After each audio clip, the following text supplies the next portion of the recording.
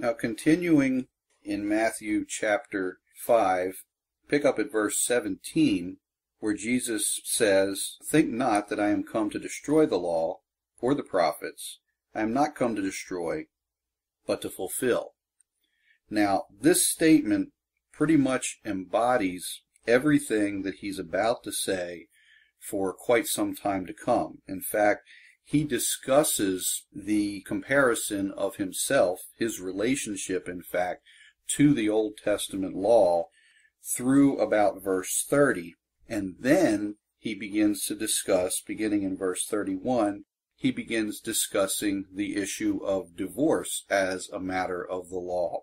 What the Lord is doing through this entire discourse here is he's actually demonstrating how important love is. He's demonstrating that love is at the core of all that we think and all that we do and how we behave and where our faith stands. We're told in Scripture that we love him because he first loved us. It's his love that brought him to earth from his heavenly place to sacrifice himself as the sacrificial lamb on our behalf.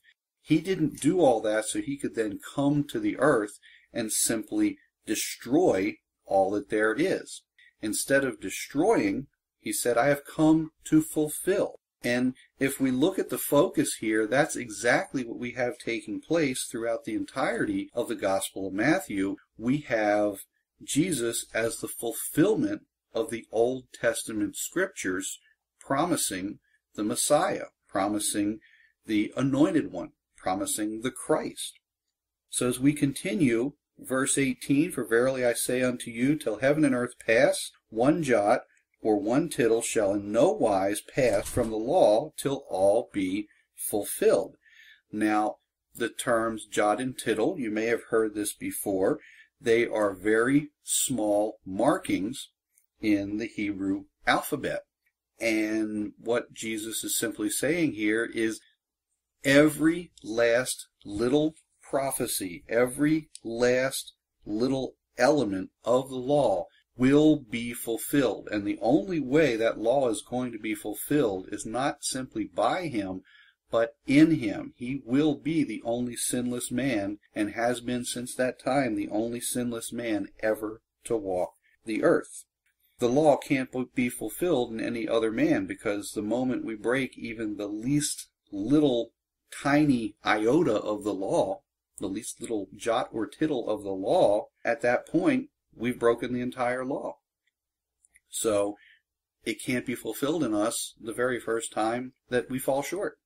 Verse 19, "Whosoever therefore shall break one of these," and this is the explanation right here, "shall break one of these least commandments, and shall teach men so, he shall be called the least in the kingdom of heaven. But whosoever shall do and teach them, the same shall be called great in the kingdom of heaven." Now, there's a double-edged sword in verse 19, and it involves understanding a little bit of the history of the law under the Hebrew nations. There came a time during the period known as the intertestamental period, that 400 years between the final writings of the Old Testament and the closing of those books and the opening of the time period covered in the Gospels, which begins with the birth of Christ and the period immediately surrounding that historically. And in that time period, the Sanhedrin had gotten together and they had discussed, basically what they had done is they had this big council and they revamped everything that was known and that was understood about the law. And they realized, logically, that the law could never actually be kept by an individual.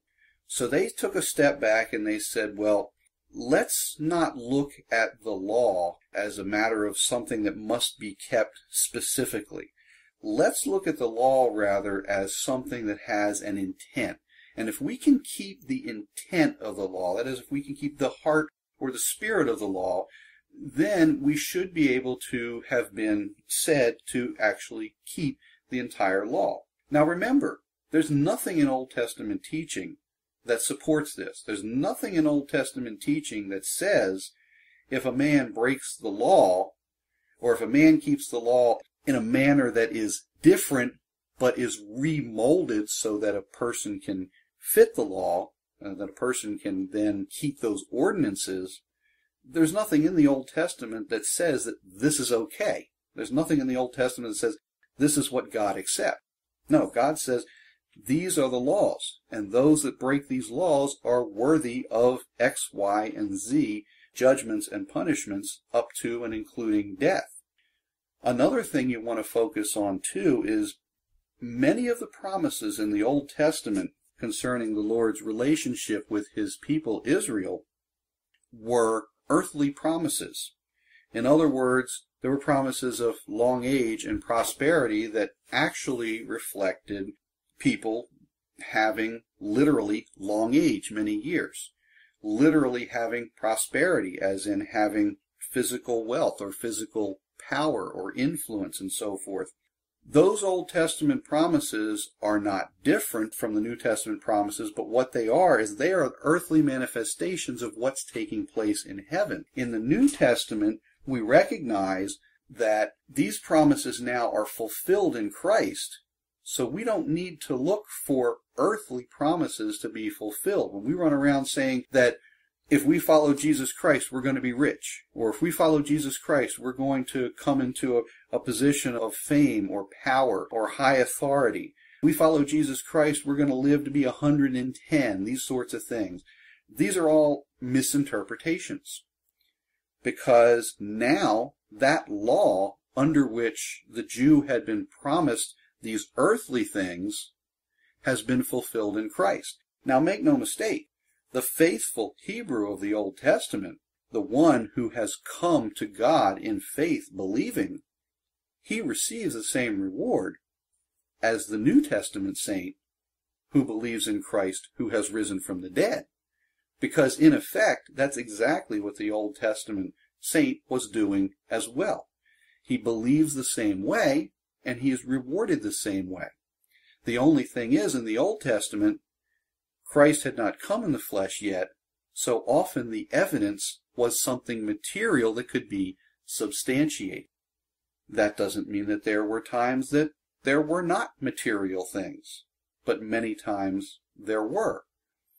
Example, the parting of the Red Sea, the falling down of the walls at Jericho, the great strength of Samson, the great bravery of David, the victory of Gideon. There are just many, many examples in the Old Testament of things that took place that were miraculous and supernatural, where God's hand was obviously intervening in a situation.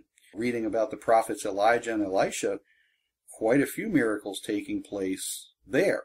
Now, the prophets themselves didn't end up being wealthy or well-to-do, but they did have the power and the influence and the favor of God before mankind. And even when they met great resistance and were rejected, the Lord protected them, and the Lord dealt with them kindly throughout.